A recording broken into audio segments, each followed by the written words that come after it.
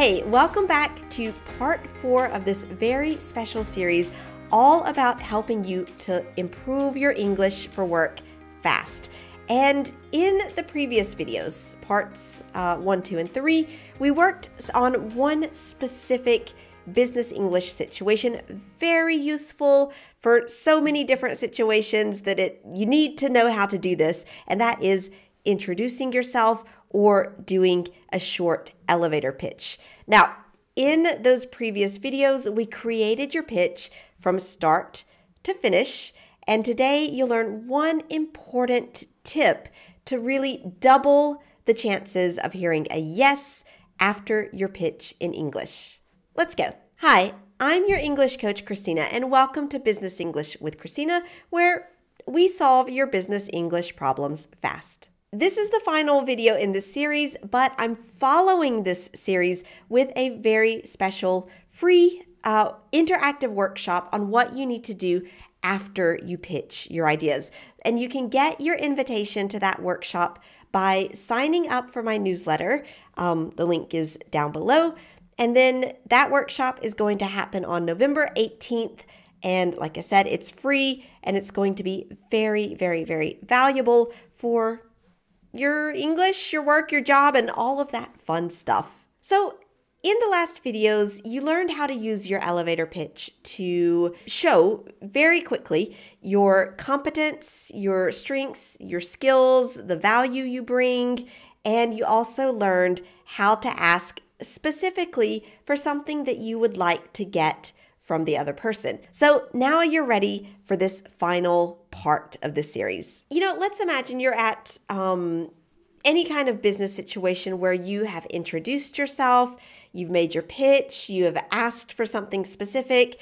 You probably then continued the conversation with your business contact, talking about business and maybe things not related to business, because we also do that as well. But anyway, the conversation is coming to a close, and maybe the other person doesn't remember everything that you told them at the beginning in your pitch, and maybe they don't remember that thing that you asked for. So when you close the conversation, you just want to bring that back and remind them, maybe offer to follow up or to contact them, something that really anchors the action that should happen after your conversation. And this is going to double your chance of success after that conversation ends. So at the end of that conversation, you might just say something like this: "It was nice talking to you, and I'll send you a quick follow-up email later today about a contact at Amazing Core." Now, maybe you were talking to this person about how your business could help theirs. In that case, you could end the conversation like this: "It was nice talking to you. I'd love to send you some details about how we could help your company." Or if you shared a great idea about how you could help the company where you already work, then say something like this: "Could we meet in the next few weeks to discuss how this new project could work for our company and maybe set up a timeline for our work?" But you see, the idea is that you close the conversation by setting up an expectation of something that's going to happen after the conversation, basically to move forward on the things that you discussed together.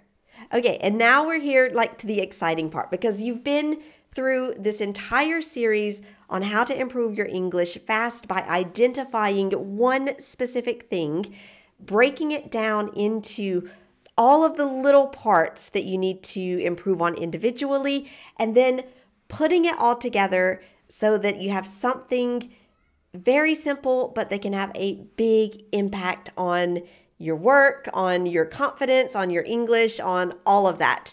And as you saw, we did it just one step at a time, and that's what makes it feel possible, makes it feel easy. So what does that entire pitch sound like from start to finish? Let's wrap it up with a full example. Hi, I'm Christina Robofe. It's such a pleasure to meet you. I'm a marketing consultant at PR Associates, which specializes in helping businesses with their public relations. We just finished helping eCore create a community outreach program and a PR campaign to promote it. And now you ask for what you want. I'm really inspired with the work Amazing Core does, and my team and I would love to help you create the kind of public relations campaign that will allow your business to grow. And then, of course, you'll go away and you'll talk about lots and lots of things. And then at the end of the conversation, it was nice talking to you, and I'd love to send you some more details about how we can help your company.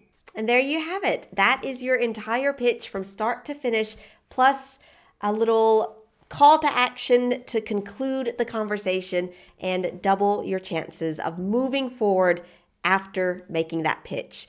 And if you go over to my blog, you can go back and review the other parts of this series. With all those resources, you'll have everything you need to create your perfect pitch so you can feel confident and you can use it again and again in so many different situations. And now that that conversation is over, you're going to have to follow up with the person, and generally that's by email. So now that you know how to pitch yourself, go ahead and join me for my free interactive workshop on November 18th, which is going to be all about emails in English and how to write the perfect follow-up email, but also several other very common types of emails that you write in English for your business. And we're going to do something really exciting that I've never done before, but I've seen it done and I love the idea. And it's basically taking